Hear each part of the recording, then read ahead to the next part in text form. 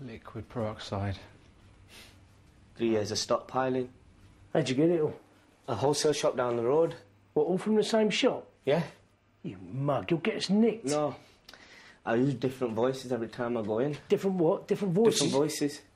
Show me. What? Show me the voices, come on.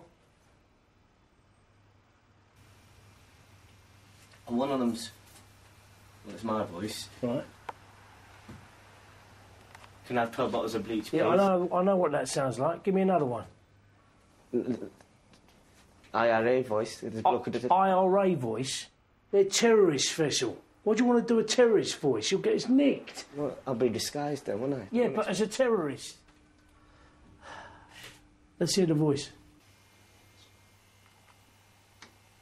Can I have 12 bottles of bleach, please?